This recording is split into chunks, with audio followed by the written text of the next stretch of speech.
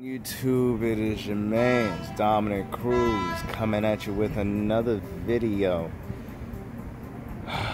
Yo, I think I've developed an obsession, and that is being obsessed with my goals and achieving them. I'm hardly sleeping, man, and I don't know if I don't think it's a good thing, but I'm just driving. That's what it is, man.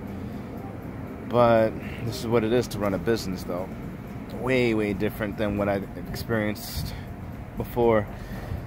But it's not what I want to talk to you guys about. Obviously, you guys see my videos and stuff like that, but I wanted to let you guys know how to get over, how to easily get your ex back. Now, you may not like this advice, because it is a little counterintuitive, and you really have to act like it, and you have to really mean it. But how to easily get your ex back. Oh, and you have to be very patient. And I'm talking about to the point to where, you can wait for anything. And I'm not saying wait for somebody, but this is the best way I know to how to get an ex back. Obviously, you want to keep on focusing on yourself. You have to take the picture. You have to take the thought of her out of your head.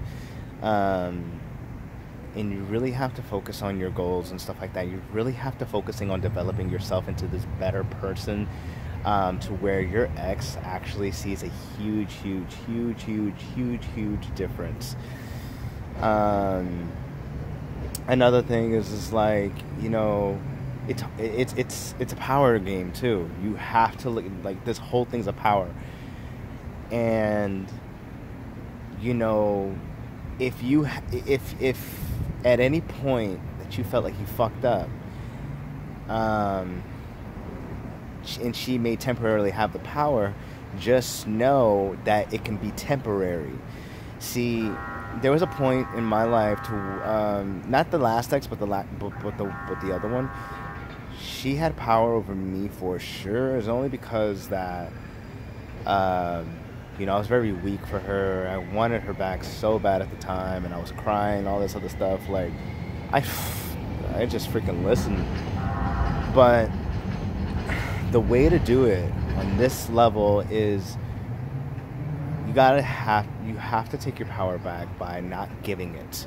So this means taking your powers and really just ignoring the shit out of her, or just not giving her any light of day, and really focusing on your goals. I'm telling you straight out the back, it's very counterintuitive.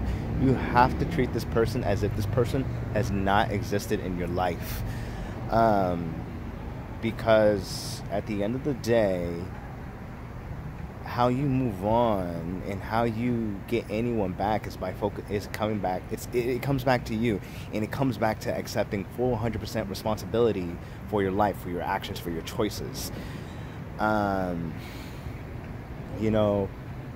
was at that point as well, and where I felt really low, and a light bulb clicked, and I have so much to where if either one of those exes come back, if and when, they could never take any power that I have.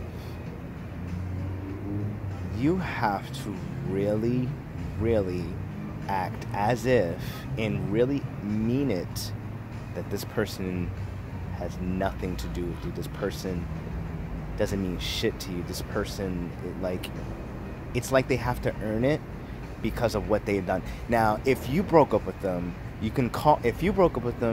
can apologize for it, but that's it. They don't like it, then the ball's in their court, right? But if the breakup was reversed to where you broke up with them, but they reversed the breakup on you to where it just totally fucked you up, then it's on them. If they have ghosted you, just like left you in the dust, it is on them.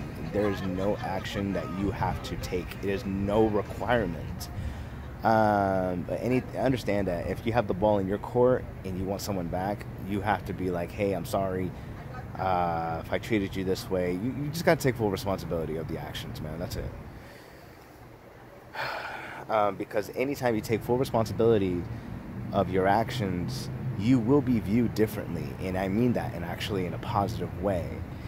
They may not see it in a good way right now because you're back.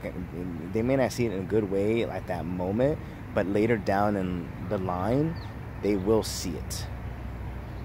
People aren't stupid. People may be stupid, but they ain't that stupid. But that's pretty much how you can easily. It's all counterintuitive. You really have to move on with your life and really start focusing on your own goals. Like, guys, you see my story. You see how everything's panned out for me. I'm so obsessed with what I do every single day that, like, any woman who wants to join my journey, she's more than welcome to join my journey. But she will know to not waste my fucking time. And I don't mean to say that in a negative way, but I'm just keeping it real. But that's pretty much my message. So that's the whole thing. So if you have any questions, if you have any comments, obviously drop a like, drop a comment, drop a share, and of course it's your man, Dominic Cruz, coming at you with another video. Yes, another one. Alright guys, take it easy.